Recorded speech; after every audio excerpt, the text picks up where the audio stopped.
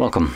In front of me is a Xiaomi Redmi 10C, and today I'll show you how we can boot this phone into safe mode. So to get started, hold your power key and select power off. Once the phone turns off, you want to hold power key and volume up at the same time.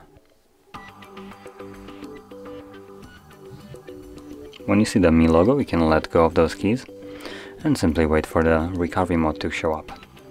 And from here, using volume keys to navigate, you want to select safe mode and then confirm it with power key.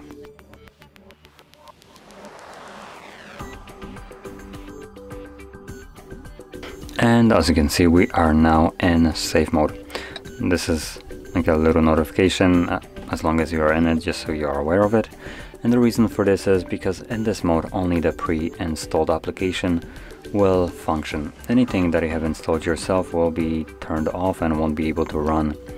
So from what I can see right here, it looks like the device actually completely hides the apps that you cannot run.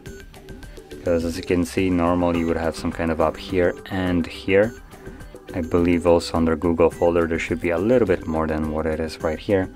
So I believe Xiaomi just literally gets rid of them, so they're not even visible.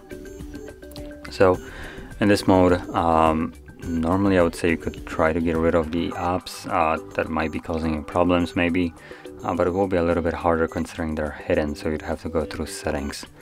But anyway, that is how you can boot into safe mode. And once you're done with this mode, to leave this, all you would need to do is hold your power key, select the reboot, and once the device boots back up, it will go back to the normal mode. So that being said, if you found this very helpful, don't forget to hit like, subscribe, and thanks for watching.